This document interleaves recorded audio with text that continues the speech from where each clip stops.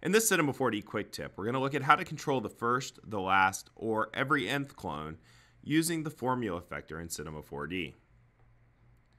So the first thing we need to do is add a formula effector to the scene. So with my cloner selected, I'm just going to go down to the MoGraph menu, choose the Effector submenu, and add a new formula effector. And of course, because the cloner was already selected, the formula effector was already applied in the effectors list. Now, a lot of people get scared of the formula effector because it involves math, and by default, it has a formula that includes a sine function and a bunch of variables that you might not understand. We're going to get rid of that function, and we're going to just simplify this a little bit. So here we have the variables that are available, and the only one we're going to worry about for the purposes of this tutorial is the object index, which is ID. In Cinema 4D, each clone has an ID, and it's based on its order that it's created. So this clone here at the beginning is going to be ID 0, and we're going to go 1, 2, 3, 4, 5, straight up the line. So if I go in here in the formula and type ID, it's going to output 1, 2, 3, 4, 5. And we're going to remove this scale parameter here, so we're just working with position. So when the formula outputs 0 for this first clone, it's going to multiply 0 times 50, and it gets 0. So it's not going to move this clone at all. Here it's going to multiply 1 times 50, and it's going to move the clone over 50. Here it's going to multiply 2 times 50 and get 100 and move the clone over, and so on and so forth. So if I want to control just the first clone, I change my formula to ID equals 0.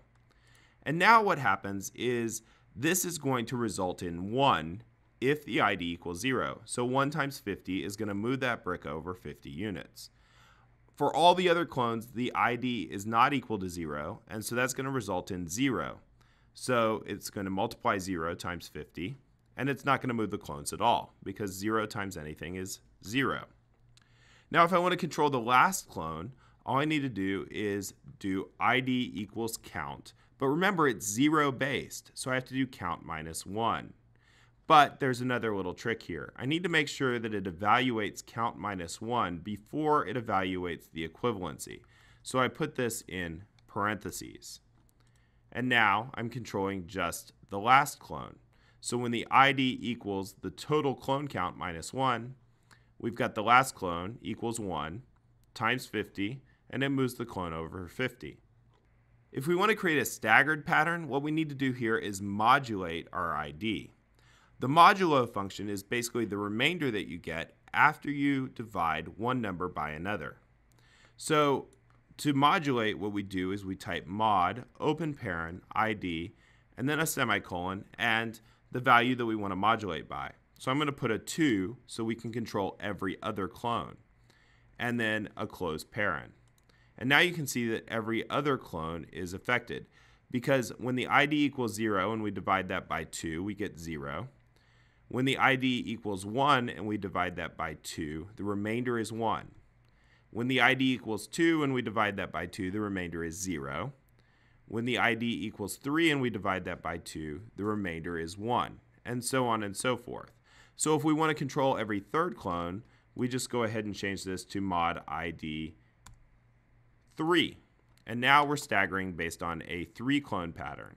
And a 4 clone pattern would just be using 4, and so on and so forth. But what if we only want every third clone to be changed? We don't want to have this staggered pattern. We just want every third clone to pop out. Well, to do that, we go mod ID 3 equals 0. And now, only if the mod of the ID and 3 is 0 are those clones going to pop out.